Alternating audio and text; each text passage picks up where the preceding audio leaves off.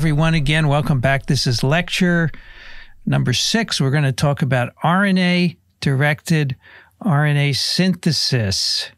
First, a little bit of RNA history. 1935. Now, tobacco mosaic virus, remember the first virus discovered in the end of the 1800s? 1935, a scientist named Stanley, he crystallizes it. And, you know, the crystals are made of protein. They have 5% RNA in them, which you see the next bullet, 1936. And guess what? Stanley said, it's a contaminant. It's irrelevant. It's the protein that he thought the protein was actually, he thought the protein was infectious, which now we know happens for other things called prions. But this was a virus, and the RNA was what was the infectivity. 1944, DNA is shown to be genetic material. We talked a little bit about that. 1952, the Hershey-Chase experiment showing that the DNA of a bacteriophage is the genetic material. Structure of DNA solved in 1953. This is a banner year for science, folks. Structure of DNA, and I was born that year. So that's why I became a scientist, because it was a year that the structure of DNA was solved. 1956, of course, the Frankel-Conrad experiment showing that the tobacco mosaic virus RNA is genetic material. And then by 1959, lots of RNA viruses were discovered, the RNA in those viruses, that is. And then in the 60s, people said, how does this RNA reproduce? And that's the topic of today's discussion. How is that viral RNA reproduced? So today we're going to talk about 3 different kinds of RNA-containing viruses. Class 3 that have double-stranded RNA, Class 5 with negative strand RNA, and Class 4 with plus RNA. The one class here, 6, plus RNA with a DNA intermediate, we're going to reserve that for another time because that gets its own lecture. So how were RNA polymerases identified? RNA-dependent RNA polymerase, that's the word I'm going to use for viral enzymes that copy viral RNA. And so what people did, they infected cells with a virus, and then at different times after infection, they cracked the cells open, made a cell extract, and then they added the 4 triphosphates you need to make RNA, ATP, UTP, GTP, and CTP. And they also added, one of these was radioactive, because in those days we used radioactivity. You don't use it much anymore. And then they would incubate this and they measure RNA synthesis. And that's one of those early results is shown here on this graph. So we're looking at hours after infection. And here on the left is RNA polymerase activity. And this is the amount of radioactivity incorporated into RNA. And on the right is the virus titer in PFU per mil. This is an experiment with poliovirus. And you can see between 2 and 3 hours after infection, you start to see RNA being made. And at the same time, virus is being made as well.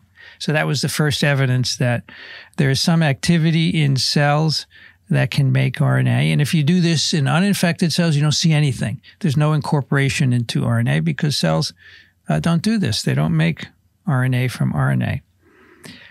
So that was a RNA polymerase in an infected cell. Subsequently, a RNA polymerase was discovered in the virus particles of negative strand RNA viruses.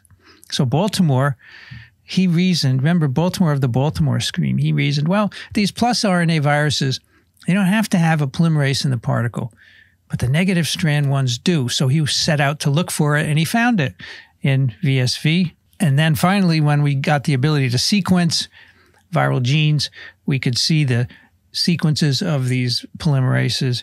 And there's a signature amino acid triplet, GDG, GlyAsp, which is a signature for the active site, as you'll see. So if you have what you think is a polymerase, you can just look for this. You can confirm it. Then you can, of course, make the protein from the DNA and show that it has activity. And now, of course, we have many crystal structures, 3-dimensional structures of these polymerases. So there's a relationship between the polarity of the RNA and whether or not there's a polymerase in the particle, right? Negative strand RNA genomes, the particle contains the RNA-dependent RNA polymerase, and the RNA is coated with protein. We call it a nucleocapsid, here for VSV, here for influenza. The RNA protein complex is the nucleocapsid. This is negative strand, so it has to bring in a polymerase with it, right? Because if a negative strand gets in a cell without a polymerase, nothing will ever happen. It'll get degraded because there's no polymerase in the cell that could copy it. In contrast, plus strand RNA genomes, there's no polymerase in the particle. It's not necessary.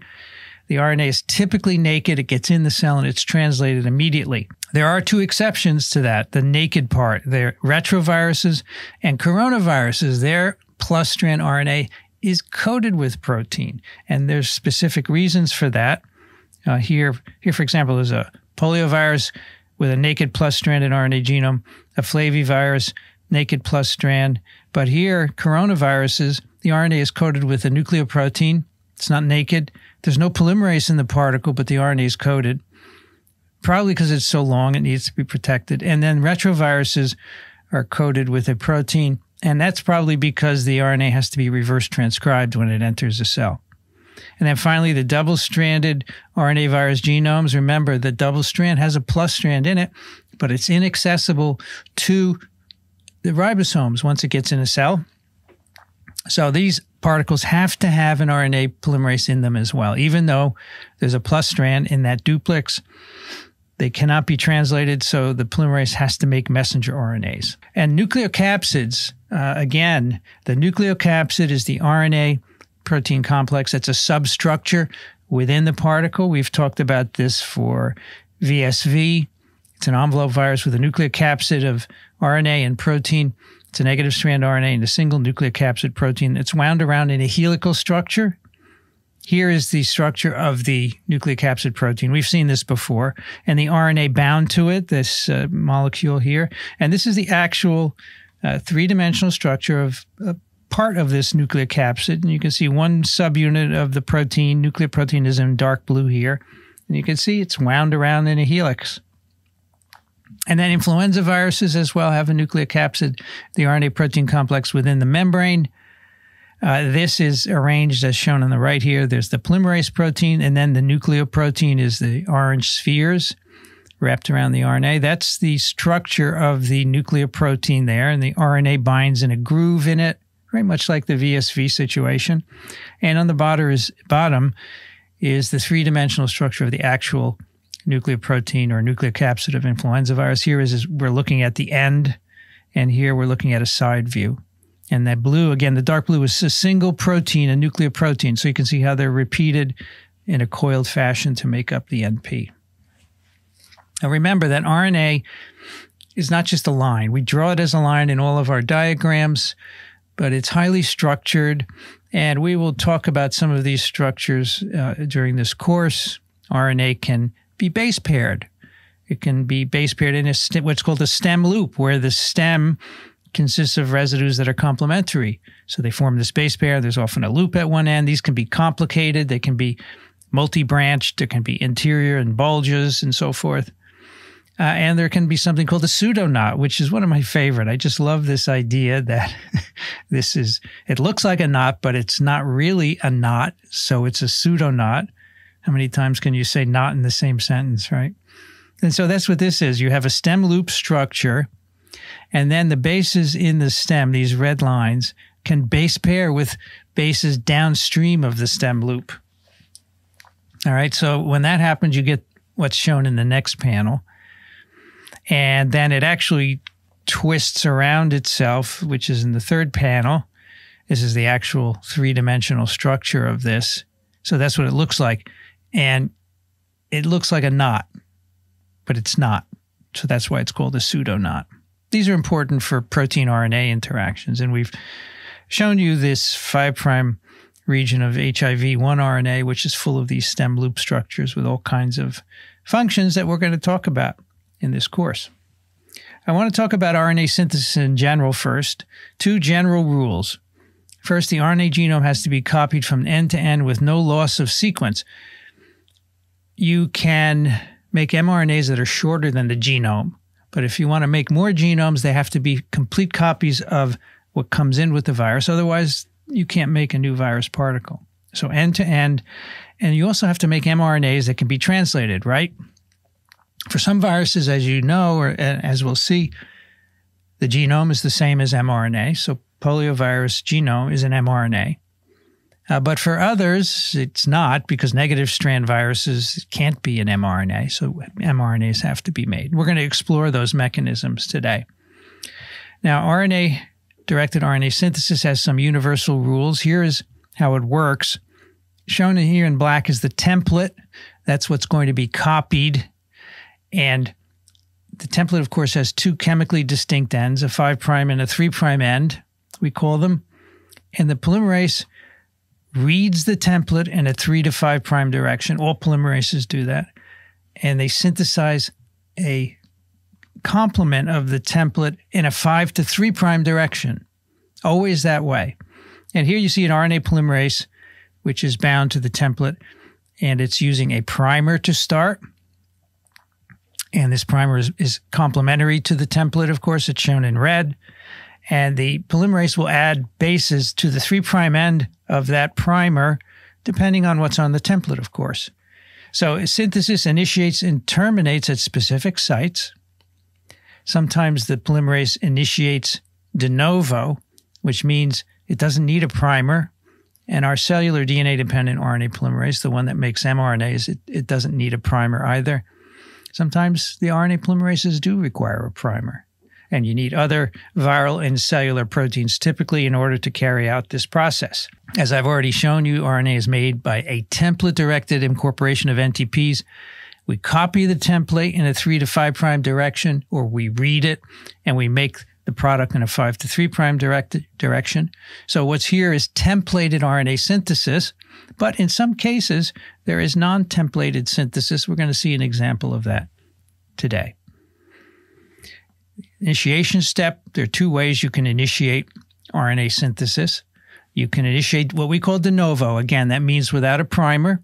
Again, you always start at the 3' end. And in this mode, the polymerase can just add an NTP onto the 3' end and just keep adding more. In many cases, the polymerases are primer dependent.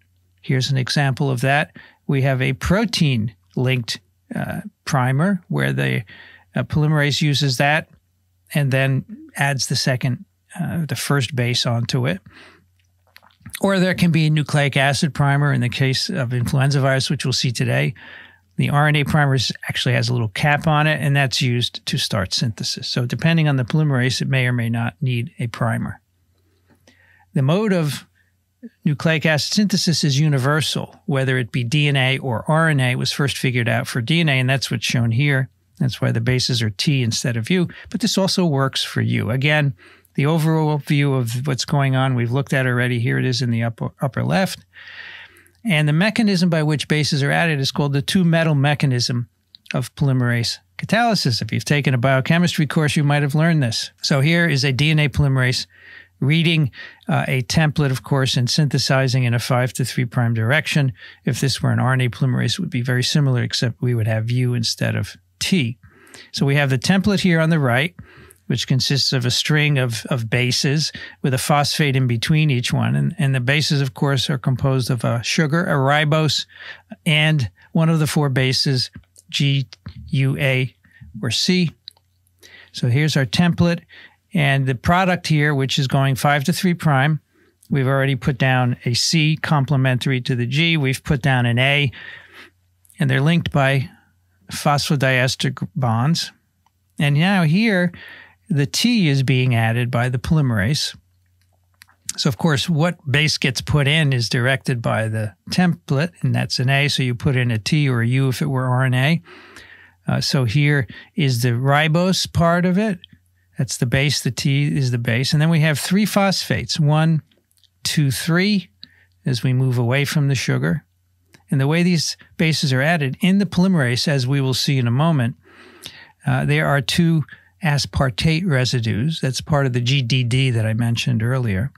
Those two aspartates coordinate magnesium ions, which in turn help coordinate the phosphates. And these phosphates undergo a series of nucleophilic attacks, which eventually liberates the last two phosphates and joins the first phosphate to the existing chain in the base. So here we would have this oxygen here, and the phosphate from the base that's being added is being linked to that by that reaction. So that's why we call this a two-metal mechanism, because these two magnesiums coordinate and help to get this base added via the phosphates. First question, which is a universal rule about RNA-directed RNA synthesis? RDRP may initiate de novo or require a primer. RNA synthesis initiates randomly on the RNA template. RNA is synthesized in a 3 to 5 prime direction. RNA synthesis is always template directed. All right, what do we have?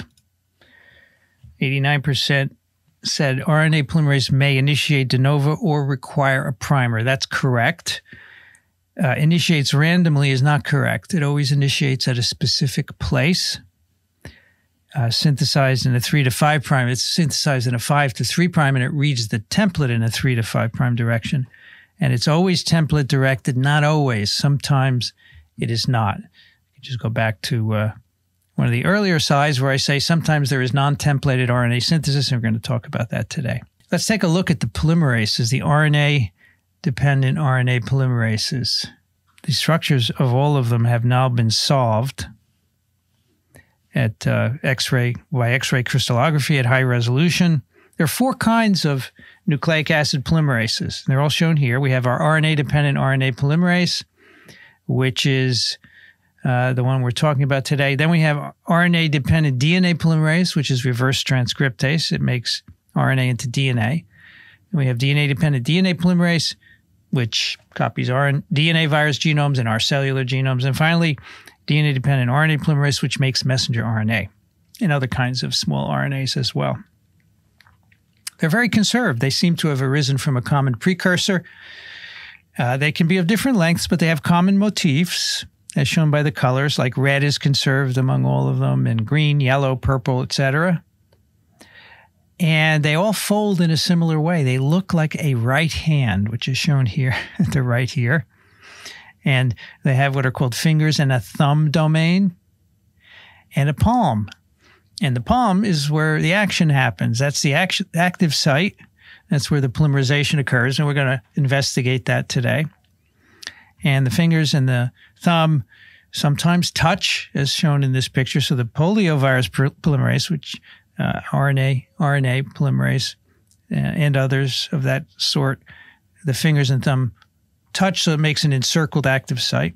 There's the active site there in yellow, by the way, the strands. But the other polymerases, of which examples are shown here, they don't touch. Nevertheless, they do have an active site. So in all these pictures, I'm going to show you the active site is shown as yellow, and some of these other motifs are colored like the red one and the green one and so forth. But the yellow is really important. That's where the polymerization occurs.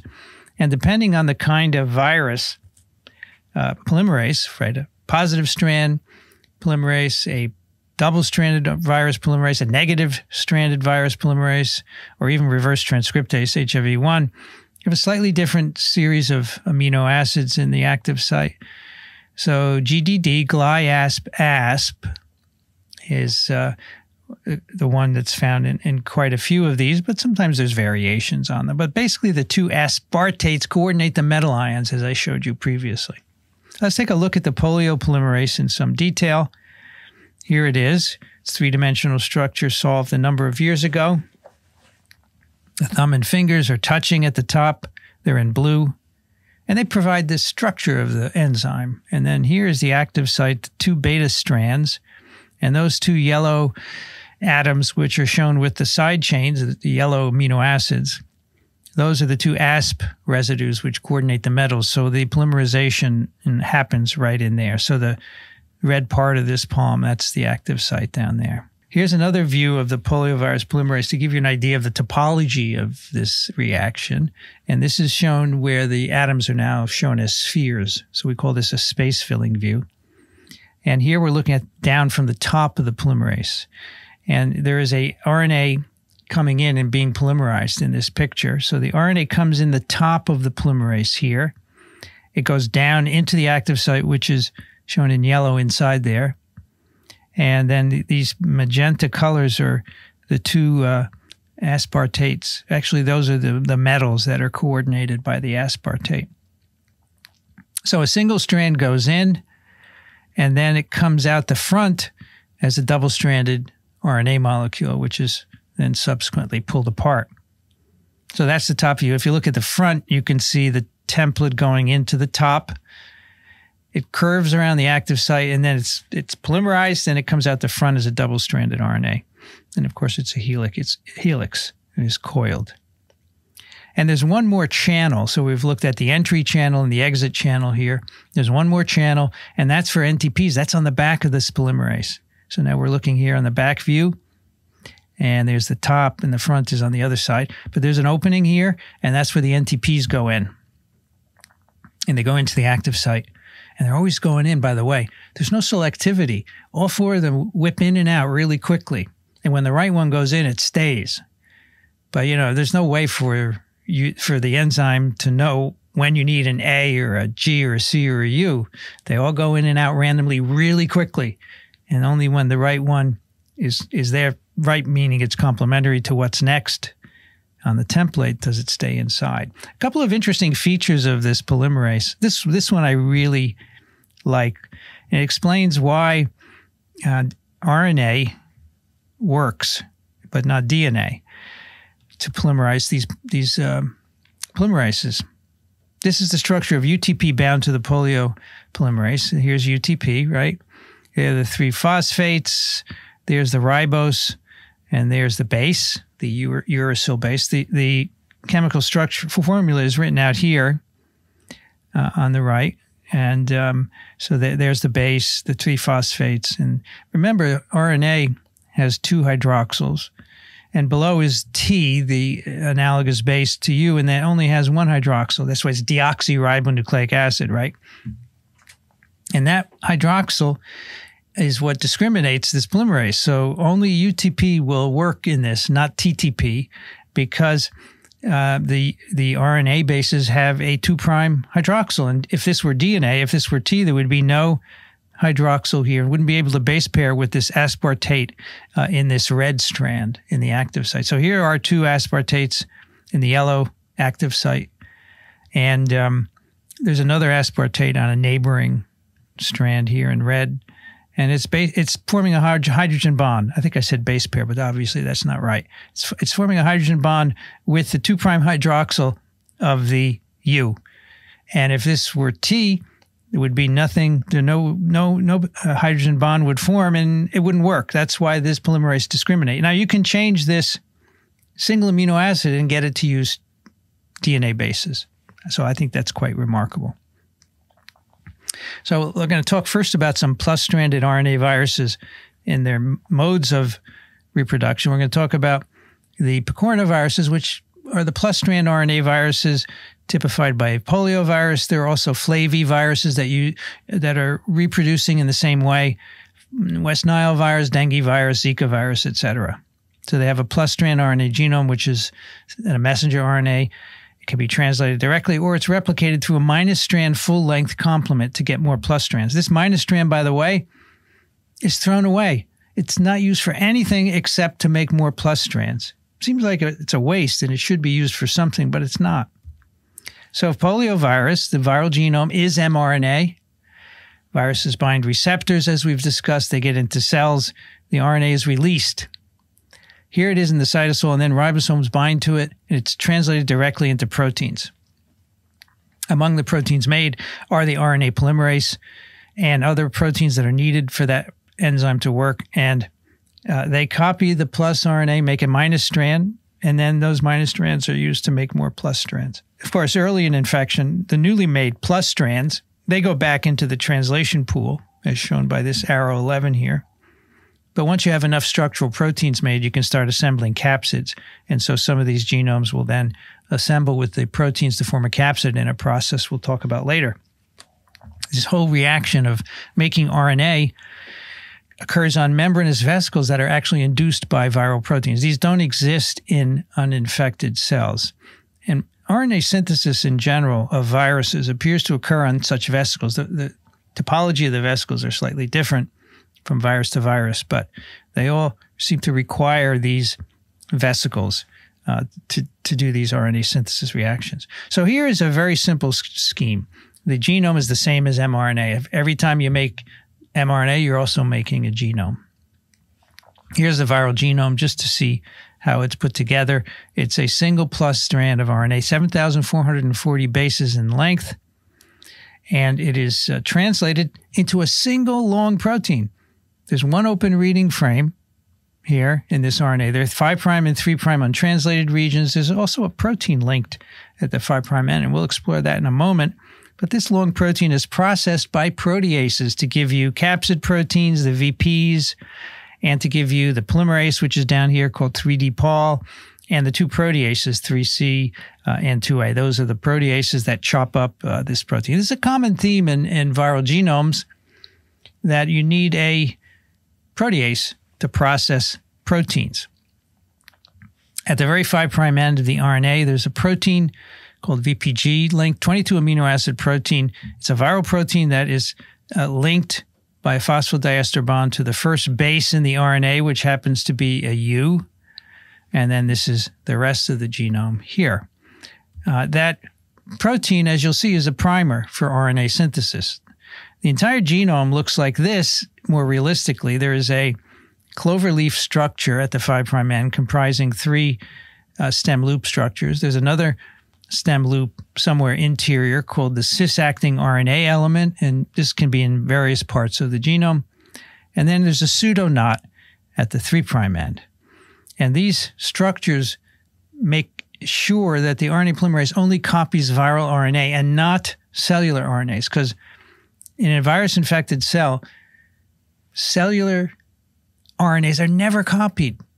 Never. Even though you have a ton of polymerase around. And we think these signals are needed for copying of viral RNAs. The first thing that has to happen is to make the primer for RNA synthesis. The primer is VPG with 2 U's on it. And that's going to be used by the polymerase to copy the viral RNA. And the way it's made is at the Cre element. The Cre, the stem loop, which is somewhere in the middle of the genome. It binds a couple of polymerase molecules, 3 of them actually. And then this final one here comes in, and VPG is brought in with it. And this loop, this Cre loop, by the way, has a stretch of A's in the top, and the polymerase simply reads those and attaches 2 U's onto the VPG. So now this VPG can go and prime RNA synthesis, and that happens on membranes. Here's a membrane, and the whole replication complex is attached to the membrane. And the synthesis occurs in a very unusual manner. So here's our clover leaf at the 5' end. It binds a cell protein called PCBP, and that binding allows the polymerase to bind at the other side of the clover leaf. So here's a molecule of the RNA polymerase here. And in turn, the polymerase binds another cell protein, poly-A binding protein, which, as you might guess, binds poly-A. And what that does is bring the 3' end of the RNA next to the 5' end. It's kind of assembling the replication complex. Then, of course, VPG-UU, which is made at the Cre, comes in here. We don't know how it gets from the Cre to the 3' end. See, the 2 U's are base pairing with the poly-A.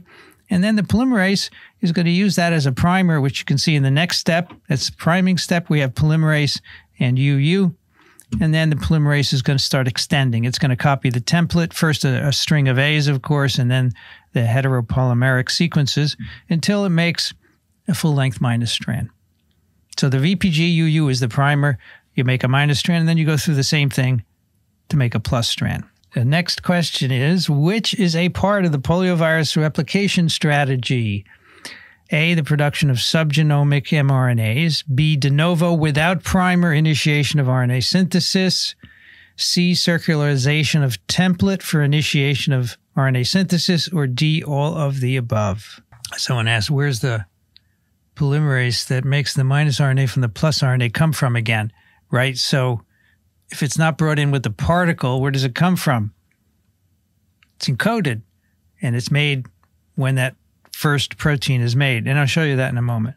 42% picked all the above, which is the wrong answer. Not all of the above. So production of subgenomic RNAs. No, there are no subgenomic RNAs. The genome is copied to a minus strand and then back to a plus strand. De novo initiation without a primer. No. So it's circularization only. I obviously did a poor job of teaching you. Sorry about that. Let's go back to where does the polymerase come from? So here's the viral RNA, comes in the cell. You can even go back further. The RNA comes in the cell. It's translated, right? And among the translation products is the polymerase, which is right here. The way you make all the proteins from this one RNA is to make a big protein and chop it up. You could make subgenomic RNAs, but that doesn't happen with this virus. Well, you'll see another plus strand virus where it does happen. Okay, so what else did I want to tell you? The polymerase comes from here. Yeah. And so there's no subgenomic RNAs. I forgot what the other quiz question was. Let's see what it was. No subgenomic RNAs. No without primer, right? The primer is VPG. And I showed you how the primer is hooked up to UU, so it definitely uses a primer. So it's only circularization. The other set of plus-strand RNA viruses I want to talk to you about is one where a subgenomic mRNA is actually made. So anticipating the wrong answer in the quiz, these are alpha viruses, including Sinbis virus, which I'm sure most of you have not heard of, Semliki forest virus, which most of you have not heard of, or maybe chikungunya you've heard of because the name is so cool, right? Chikungunya virus. Anyway, these are all plus-stranded RNA viruses. The genome is mRNA, but a subgenomic mRNA is made. So let's explore that. These viruses bind receptors. Viral genome is mRNA, but not all of it is translated. The RNA comes out of the cell, which I should say the genome comes out of the virus particle into the cell. It's part of it is translated to make the RNA polymerase, which then replicates that RNA, makes a minus copy on a membrane vesicle, makes plus copies from that to make more virus particles. But it also makes a subgenomic mRNA, so you can get the structural proteins made, because initially only the RNA polymerase was made. And the structural proteins go on to help assemble the particle. Let's take a closer look. Here we have the viral genome. It is an mRNA. As soon as it gets in the cell, the polymerase is made. It makes long proteins that are chopped up by proteases. One of these is a protease. And you get the RNA polymerase and accessory proteins. So the polymerase can then copy this RNA, make a negative strand copy, and then it makes a subgenomic mRNA from that, from which the structural proteins are made. Now, you may ask why. Of course, I won't answer a why question. You could ask, what's the function of this? The function is that here at the end of NSP4, there's a stop codon. So translation cannot continue. And so an mRNA has to be made from a sequence here in red on the minus strand. So here's your subgenomic mRNA, and from that, the structural proteins are made. So subgenomic means shorter than the genome. I wish I could read the comments all the time. They're so amusing. Here we have very common in Brazil, chikungunya, goes around every summer. Mosquitoes, yes, the mosquitoes bring it around. We're going to talk about chick later on when we talk about emerging infections. It's a very cool story. But back to RNA synthesis. You have to know the nuts and bolts first. Coronaviruses. We've talked a little bit about these guys or gals. They get into the cell. They're plus-stranded RNA. The RNA is translated, but not the whole RNA is translated, only part of it, but enough to make the RNA polymerase. And the polymerase can go on and make new genomes through, as you might guess, a minus strand intermediate. The new genomes can get packaged into new particles. The polymerase also makes mRNAs because not all of the initial RNA is translated. Let's take a look at that. It's pretty interesting. Here is inside the particle, the genome, 30,000 bases of RNA plus stranded. Here it is stretched out. And when this RNA gets into the cell, only the first third or so is translated. There is a stop codon after this 1AB protein. These two proteins are chopped up by proteases, and you get all the proteins you need to make RNA, including the RNA polymerase. But to get to the other proteins down here, which include important stuff like the spike and the nucleoprotein and many others, you have to make subgenomic mRNAs. And these are very cool. These are nested. What does nested mean? Well, one lies within each other, right? This little guy lies within the one above and above and above, etc. And nest in Latin is nido, and so the order name for these viruses is nidovirales. Isn't that nido? You know, I can't resist that. Yeah, matryoshka mRNAs. Maybe that would be a good one. How are these made? This is brilliant. Here's a diagram of mRNA synthesis.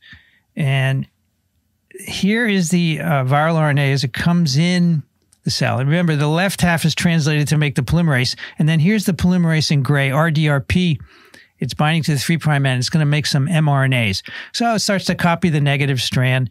And at some point, the 5' end of this genome kind of wraps around and it distracts the polymerase.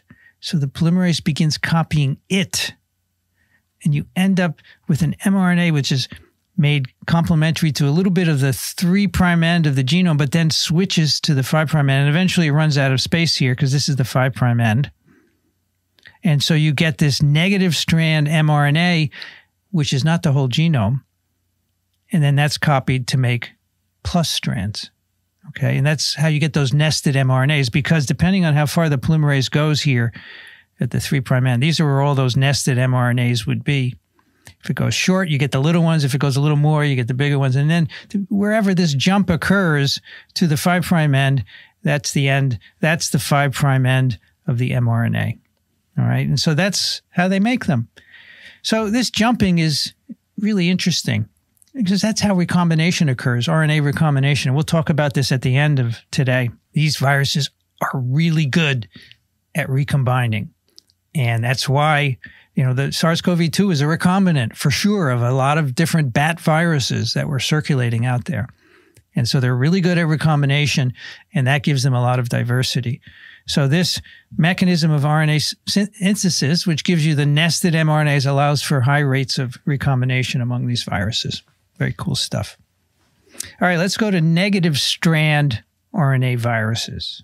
First, we have two kinds in general. We have viruses that have a single RNA. I call that unimolecular, and that's VSV, of course. And then we have segmented negative strand viruses like influenza virus. So the genome is negative strand, of course. It can't be translated, so we have to deal with that.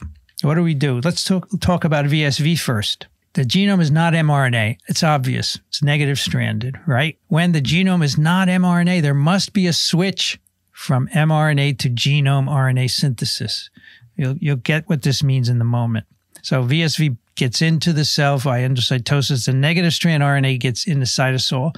That RNA is coated with protein, including the RNA polymerase. Has to come in with the particle. Then the polymerase makes messenger RNAs. That's the first thing that has to happen. You have to make proteins. Make proteins, in this case, all the viral proteins. And some of these proteins can make a plus strand of the genome and a negative strand, which gets incorporated into particles. And some of these mRNAs will make the structural proteins. All right, so where's this switch? Let's take a look at that. Here's the genome. Remember, the particle is bullet-shaped, helical, nucleocapsid envelope. Here's the genome. And these are the mRNAs that are made from it. 5 mRNAs that encode proteins, including the spike, which is called G here. L is the RNA polymerase. So these are for sure subgenomic mRNAs. And I think if you look at this, you can automatically figure out we have to have a switch to full-length plus. Otherwise, if we just made mRNAs, we'd never make any more virus, right? So here's how it happens. The negative strand RNA comes in the cell. It is coated with protein. It's coated with nucleoprotein, these little circles. It's got a polymerase attached to the end. That's this complex here of Pol and P proteins. You can see it in the virus particle there. The polymerase is attached to the 3' end. It then starts to copy the negative strand, and it makes mRNAs. It makes all these individual mRNAs that will eventually get translated to make the proteins. But you can see at some point, we need to make more negative strands, right? How do you make a negative strand from a negative strand? You make a plus strand. So you can't make a negative strand from these mRNAs. They're not they're pieces, right? So at some point, you have to have a switch from mRNA synthesis to full-length plus strand RNA synthesis. And in the case of VSV, that is controlled by this protein called N, the RNA binding N protein. Early on in an infection, there's not a lot of N around, so you make mRNA. And among those mRNAs is one encoding N here at the left end. And as soon as there's enough N around, it begins to coat the newly made mRNAs, and it causes the polymerase to make a full-length plus strand. It no longer stops between each mRNA, but makes a full-length plus strand, which can then be copied to a minus strand. All right, so it's the N protein that causes this switch, and how it happens is shown here. So this is the negative strand RNA. Here's the RNA polymerase. It is going to make that first mRNA, the N gene mRNA, which is here. And then at the end of the N gene, there's this intergenic region. Polymerase reads it and stops, and that's the end of that mRNA. But the polymerase remains attached, and it then makes the next mRNA, the P, and then the M, and then the L, and so forth. So it starts and stops and starts and stops. And that starting and stopping is antagonized by the N protein coating the plus strand. So once there's enough N protein made, it will start to coat the newly made N mRNA here, but then it will not stop and it will continue along the whole way. So that's the switch. The other thing I want to tell you about is how polyadenylation occurs. So here's the intergenic region. Here's the N gene up here and the next gene down here. And here's the mRNA that's just been made by this polymerase. It gets to the intergenic region where it stops. There's this stretch of U here, and the polymerase gets confused, you know, as much as a polymerase can get confused, and starts to slip. And it keeps making A's because it's kind of stuttering at this U and copies them over and over and over again. And then after about 200 A's are added, if it's had enough of that, and it moves on to the next gene. So that's how you get your poly A tail, as you can see here on your mRNA, because there are not 200 A's encoded in this intergenic region. There are only 7. So it's this slippage and recopying that gives you the poly A. And then the polymerase stops and it reinitiates at the next mRNA. And again, that stopping and starting is antagonized by the N protein bound to the mRNA. All right, so that is a unimolecular negative strand RNA genome. And the question in the chat, the N protein inhibits the release of the nascent RNA. It will, because it inhibits the termination. So the mRNA does not end. The polymerase keeps copying and makes a continuous plus strand, right? So it won't fall off. That's right. So this is influenza virus, which is a negative stranded RNA virus, but it's in pieces. It's segmented. And again, when the genome is not mRNA, there has to be a switch. So we're going to take a look at that. And I think you're looking at this and going, that's too complicated, but it's not really. And I don't expect you to memorize this. Why would you have to? You could always look it up, right, in the lecture notes. But I want you to understand it. The virus is coming in by endocytosis. And the low pH triggers fusion of the viral and endosome membranes. The RNPs are in the cytosol, and then they go into the nucleus. Here they are in the nucleus. They are then copied to make mRNAs. mRNAs have to go out in the cytoplasm to be translated. That's what we're seeing here. And then the viral proteins are made that are eventually going to give rise to new particles. We don't need to worry about that right here. But then, of course, these viral RNAs have to be copied to make more negative strands. So you go through a plus strand intermediate, and then you make negative strands, and eventually they'll go out of the nucleus to be put into new virus particles. It's really intuitive, I think. How does this work? Here's the viral genome in pieces, 8 pieces that encode 8 mRNAs. Most of these encode one protein. Some of them encode a couple of proteins by different reading frames. In the case of these two, by splicing, gives you a different RNA. But the point is, you have mRNAs that correspond to each negative strand, and that's how you can get proteins. Let's take a look at one in some detail. So here is our negative strand genome RNA, comes into the cell, comes in with a polymerase, and you have to make mRNA from it. Otherwise, you'll never make proteins. And the polymerase for influenza virus requires a primer, and the primer is a capped piece of RNA.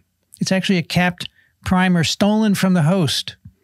Call this cap snatching, because what the polymerase does, it takes host mRNAs and it cuts off the 5' end at the cap plus 10 to 13 bases, and that is used as a primer to make mRNA by the polymerase. So every viral mRNA has at its 5' end some cellular sequence, non-specific. It could be from any cellular mRNA. But that's what the different color is meant to signify here. Now, the polymerase makes an mRNA from each segment, but it doesn't actually copy the whole segment. It stops about 20 nucleotides short and then polyadenylates it. And you may be saying, why does it do that? No, not why, but what's the function of that? And I will tell you in a moment the reason why, or the function for stopping. But to finish off this scheme here, we have to, of course, make more negative strands at some point. And to do that, we need a full-length plus strand, one that doesn't have some host sequence at the end, because we know the viral RNAs do not have host sequence. And more importantly, we cannot lack these 20 nucleotides at the 3' end. So again, the nucleoprotein is the catalyst. When nucleoprotein levels rise to sufficient levels in the host cell, the initiation occurs without a cap. It's just initiated de novo with an A. This is what nucleoprotein can cause. And then the copying goes all the way to the 5' end of the negative strand, so you make a complete plus copy, and now you can use that to make more genomes. So again, the NP is the key to this switch between mRNA and genome synthesis. I did move some of these slides out of order. My apologies. I decided just an hour ago that it wasn't logical the way it was. Sometimes that happens. So this slide was originally later. I think it makes more sense to go over this first. This is the mechanism of priming. So here is the negative strand genome. It's just a very 3' end. And here is a host mRNA that's going to be cleaved by the viral polymerase to provide this primer for priming mRNA synthesis. So host mRNAs are capped. They have a base at the 5' end, which is a 5 to 5' linkage instead of a 5 to 3', and that protects the mRNA, makes it more translatable, and it's methylated and so forth. We'll talk more about this next time. So the viral polymerase complex cleaves these mRNAs of the host to give about a 13 base primer, and then that primes the polymerase to make mRNA. So you see the base pairing occurring here, and here the polymerase has now used the primer from the host to elongate, and now we have the mRNA at the bottom here. So that's how the cap snatching works, the priming by capped fragments of host mRNAs. Now, the polymerase is a multi-subunit complex. Here you can see its three-dimensional structure and space-filling model, and at the bottom just a hand-drawn picture. You can see it has a PA subunit in, let's see, what is that? Magenta, I guess. We have a PB1 in cyan and a PP2 in green. And these all have binding sites for RNAs. And in fact, they have different functions. The PB1 is the endonuclease that actually catalyzes the cleavage. I'm sorry, the PB2 is the endonuclease. So what happens is we have our viral negative strand genome RNA, which needs to be copied. That binds to the PB1 subunit via a specific sequence at its 5' end. You can see there. At the same time, the cellular capped mRNAs that need to be cleaved, they bind to the endonuclease, which is PB2, which you can see there. And eventually they're going to be cleaved, as shown down here, to make the primer for RNA synthesis. If it turns out that the wrong RNA binds to the PB1 subunit, the endonuclease will never be activated. So let's say, for example, that the 3' end of this RNA that's bound is the wrong sequence. The endonuclease will not be activated because in order for PB1 to be active, both 5' and 3' ends have to bind, and they have to be the right viral sequence. And that ensures that the endonuclease is activated and the mRNA is cleaved, and then you get initiation and elongation by the mechanism I just told you. So it's a very carefully orchestrated procedure to make sure that the right RNAs get copied. I want to now tell you why the mRNAs all miss 20 nucleotides at their 3' end. Remember, let's go back and I'll show you that. Remember, each mRNA doesn't go all the way to the 5' end of the viral negative strand RNA. And this slide will explain that. So here's the polymerase complex. We have cleaved the capped message by the endonuclease. It's been used as a primer. Here's the active site of the enzyme. The viral RNA is in olive color, right? So we're copying from the 3' end. We're making a 5' to 3' messenger RNA. And the way this enzyme works is the enzyme doesn't move on the RNA, but rather the 5' end of the viral template is fixed. So we think that the polymerization pulls the template through the enzyme. So there's initially a loop here. And as the polymerization continues, it gets smaller and smaller until it can't be pulled through anymore because the 5' end is locked onto the PB1 enzyme. That's the catalytic subunit. And there it happens to be a stretch of U's. So the polymerase begins to stutter. It can't pull any more template through, and it just continues to add A's until 100 or 200 A's are added, and then it gives up, falls off, and you have a polyadenylated RNA. So that's why it's 20 bases short, because that loop is about 20 bases, and then there happens to be a polyadenylation signal there. Kind of like the VSV, but different catalyst for stuttering. Our next question is, how are influenza virus and VSV RNA synthesis similar? A, the switch from mRNA to genome RNA synthesis is controlled by an RNA binding protein. B, polyadenylation occurs at a short stretch of U residues. C, viral mRNAs are shorter than minus genome RNA, or all of the above. Looks like we're stuck. Are we stuck at a stretch of U residues, perhaps? So this time, all of the above is right. Most of you got that, 74%. Everything's right. The switch from mRNA to genome is controlled by an RNA binding protein, right?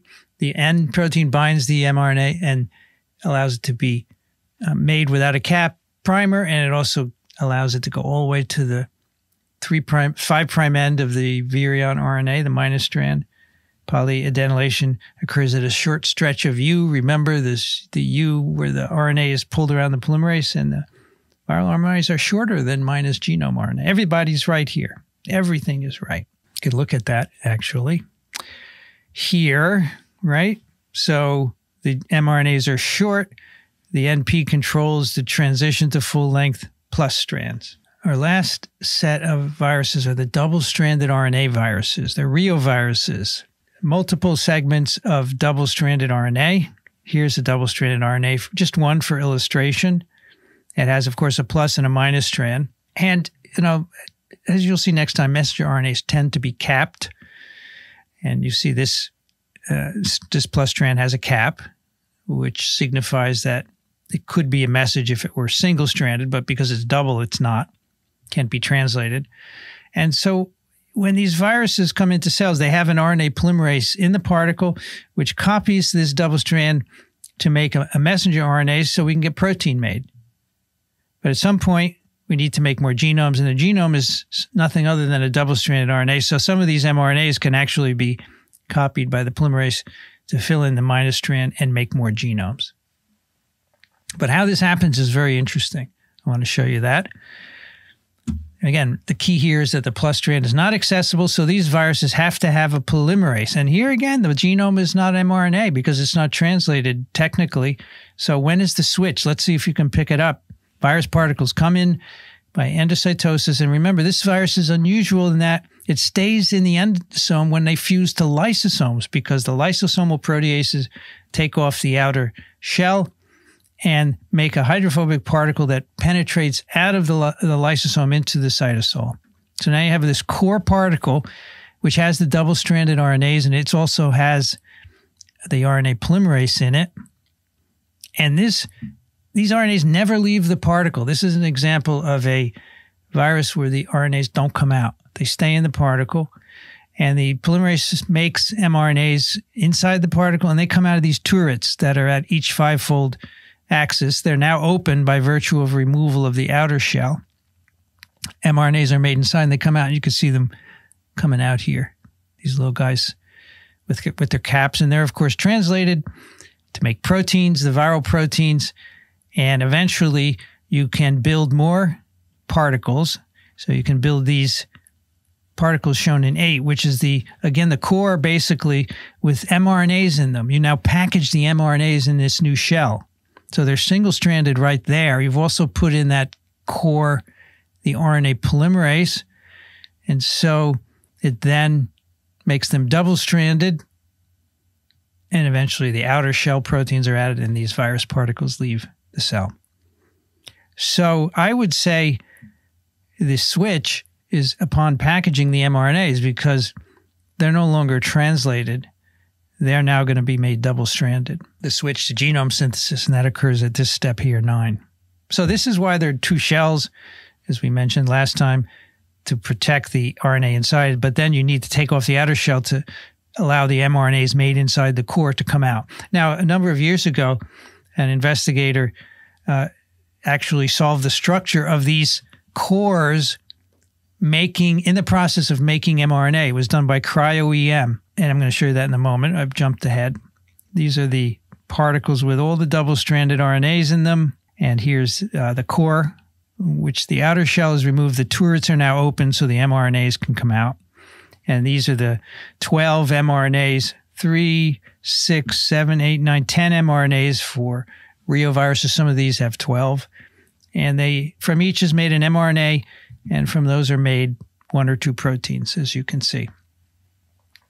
And again, these mRNAs are made inside the particle. And the polymerase is within the particle. So here's the image. This is a cryo-EM image of the release of mRNA from, in this case, rotavirus, another double-stranded segmented RNA virus. Inside is the RNA. This is the core particle. These are the turrets here. And the pink is the RNA that was visualized by cryo-EM. There's RNA coming out of each 5-fold axis, each turret. So the idea is the RNA inside is being copied to make mRNA. Then it comes out. Here's a pentamer, right? 1, 2, 3, 4, 5. And you know structure, so you would find hexamers here, 1, 2, 3, 4, 5, 6, right? Because this is a bigger particle. And here the RNA is coming out at each 5-fold axis. There it's capped, and the mRNA is shown in gray. And the idea is that there is an RNA polymerase sitting underneath each turret at each 5-fold axis. And that can copy those genomic RNAs in the minus strand and make mRNA, and it gets extruded. Now, how many 5-fold axes of symmetry are there in an icosahedral particle? I hope you're saying 12. Exactly, 12. But you put a question mark. You should have said 12 exclamation point. We have never found a double-stranded RNA virus with more than 12 segments. Probably because you have to have a polymerase at each 5-fold axis, so you can't have more than 12 polymerases, and one polymerase copies each double-stranded segment to make these mRNAs. That's the idea there. That's neat, isn't it? last thing I'm going to talk about is really important because it's about the origins of diversity among RNA viruses. And, the reason SARS-CoV-2 was able to jump from bats to humans was because of diversity. The reason the virus is apparently changing and variants are being made that appear to be less well neutralized by antibodies is because of the mechanisms we're going to talk about right now. There are two main origins of diversity among RNA viruses. First, misincorporation of nucleotides. All polymerases, all four classes of polymerase that we talked about earlier, they all make mistakes. The nucleotides go in, and only the right one is supposed to base pair, but sometimes the wrong one base pairs, and you get an error. And the RNA polymerases, the RDRPs, can't fix the mistakes. DNA polymerases can fix them, but RNA-dependent polymerases can't. Neither can a reverse transcriptase. The lack of proofreading ability causes the error rate of RNA viruses to be very high. One misincorporation per 1,000 or 10,000 nucleotides polymerase. So that gives you an average error frequency of 1 in 10,000 or 1 in 100,000 nucleotides polymerase. So in a 10,000 base RNA virus genome, if you have a mutation frequency of 1 in 10 to the 4, every time the genome is copied, you have one mutation. So if you make 10,000 new genomes in an infected cell, and you make many more than that, 10,000 genomes, you've mutated every base. Okay, that's why RNA viruses are the masters of mutation. And if you see, again, a headline that says the coronavirus is mutating, you should laugh at it because, as I said to a reporter, it's like writing a headline, the earth is round. There's nothing to that, right? Coronavirus is mutating. They always mutate in every cell. So this is a problem in a way, but it's good because it allows RNA viruses to vary, much more so than DNA viruses. Exception, and here's the exception to this, the lack of proofreading activity in the polymerase. So DNA polymerases have a separate protein that fixes the mistakes that the polymerase makes, so the error rate is far, far lower. But there's one exception in the RNA world, that's the nidovirales. They have a protein called XON, which is a exonuclease. An exonuclease chews the end of RNA from the 3' to 5' direction. And if it senses an error, it cuts it out and the polymerase fixes it. So this is an error-correcting protein. And here's how we think it works. NSP14 is this XON protein. That's the exonuclease. And all these other proteins are accessory proteins and the RNA polymerase that is needed for polymerization. And you can see there's a primer here, and we're copying a template. So 14 is poised just downstream of the polymerase. So if the polymerase makes an error, NSP14 will fix it. So someone asked, I thought SARS-CoV-2 had a unique proofreading protein. Yeah, it's XON. This is it. I'm telling you about it. Yes, and so drugs that are mutagens, that are base analogs, are tough to make because XON will pull it out as soon as it goes in there. And remdesivir is one of the few that actually work to mutate the genome. But it's hard to make an antiviral that's a nucleoside analog. And we will talk about that later on in detail. Anyway, so this is important. If you take out XON, you can actually make an infectious virus. But this virus will have a 15 to 20-fold increase in its mutation rate. And it's not very fit. It will not compete well in competitions with wild-type virus. What's the reason that nidovirales and coronaviruses are a subfamily in the nidovirales, okay? This may allow faithful replication of large genomes. I told you that the genomes of nidovirales can be up to 41,000 bases. That's huge for RNA, the biggest RNA genomes. And that's probably because they have an error-correcting mechanism. Otherwise, with such a large genome, you would have too many errors to sustain them. Just think of this. The next biggest genome of an RNA virus, and that doesn't have an error-correcting protein, is about 12,000 bases. Much, much smaller. So if you want to get big, you need to have error correction. So they still make errors, though. They're just a little bit lower than most RNA viruses, but every time SARS-CoV-2 goes in every cell, it's making errors, lots of errors. We have begun to understand what controls the error rate of polymerases. And in the poliovirus RNA polymerase, a major fidelity checkpoint has been identified. In other words, a point at which some errors can be detected.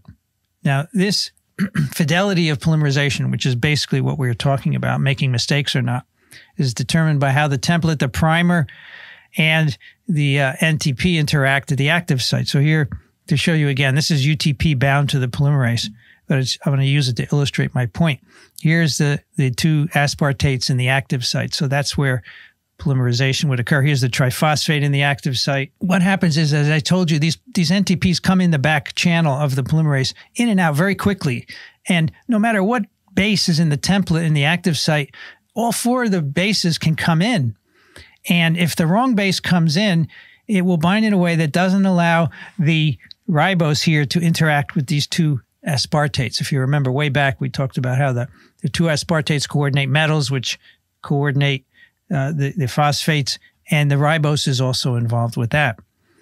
So the incorrect base pairing doesn't have the right interactions with this ribose. But if it's correctly base paired, if the right base is in and it correctly base pairs with the template, there's a big conformational change in the enzyme.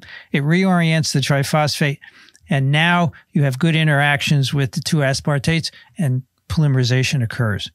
So most of the time, the enzyme can sense when the wrong triphosphate is in the active site because it doesn't make the right bonds with the aspartate, but not all the time. Again, 1 in 10,000 or 1 in 100,000 times it doesn't pick up the mistake. But most of the time it does, and the whole enzyme changes in response to the triphosphate sitting in here. So it's quite interesting. We think that this is probably a universal mechanism. Now here is how this is controlled in the polio polymerase. So a number of years ago, a single amino acid change was identified, a glycine to serine at position 64 in the polymerase. Here's the polymerase here. That's the G64S in orange, and the active site again is here on the right in yellow. This makes fewer errors. A single amino acid change makes a polymerase that makes fewer errors. And what it's thought to do, it slows these conformational changes that occur on base pairing with the NTP, right? So that base pairing that has to occur when the right NTP goes in, the whole conformational change that mediates that is slowed by this amino acid change, which is quite far away from the active site, but nevertheless, it can control what happens in the active site. So this is in the fingers domain, it's remote, but it makes the enzyme more dependent on correct base pairing, right? So before, you could get away with some incorrect base pairing in the active site. That would be your error. But because of this change, it makes it harder to make those conformational change on incorrect base pairing. And so you have to have the correct base pair, and you get a higher fidelity polymerase. It's really remarkable that one amino acid change can do that. And we'll revisit this again when we talk about evolution. It has some interesting experiments around it. Other RNA polymerases seem to have similar residues that can be changed and improve fidelity. Now, these viruses don't exist in nature. We make them in the lab. And the reason they don't exist in nature is they can't compete. They have less fitness because variation is important for fitness. The other source of diversity in RNA viruses is RNA recombination. And again, we've already seen this in the coronaviruses. If a polymerase is copying one RNA here, it's the polymerases in purple. If another RNA happens to be near to it in those replication complexes, which is often the case, polymerase may switch templates, and you end up making a hybrid RNA. So that's a recombinant RNA. It's exchange of nucleotide sequences among different genomic molecules. These are typically two of the same kind of virus infecting a cell, but if they have different nucleotide sequences, which every RNA does, as you will see, then you can distinguish the recombination. This recombination has rearranged RNA genomes, created new ones. So it has shaped the RNA virus world for sure. And as I said, it's very high frequency in coronaviruses. In poliovirus, up to 20% of RNA molecules can recombine in a single replication cycle. So this is another high-frequency source of diversity. And we'll revisit this again, mutation rates and RNA recombination, when we come to evolution. And as you might guess, this is also controlled by the polymerase. A single amino acid change in the polymerase from leucine to alanine at 420, now far away from G64S. Here's L420A. That single change reduces recombination frequency of the polymerase. And this is the thumb domain here. This is right near the RNA exit channel, so the RNA would be coming in here and curving around and going out here. And we think that this change reduces the initiation rate of the polymerase and the stability of the elongation complexes. So it's not so easy for the polymerase to change templates. They're likely to fall off, so they're more likely to stay on the same template. No effect on fidelity, actually. So the fidelity is controlled on the other side of the molecule. This controls recombination. And the two actually work together. And we'll, again, explore that when we talk about evolution. Next time, we're going to talk about transcription and RNA processing. That is an event that happens in cells that are infected with DNA viruses. So we're going to move into the DNA virus world.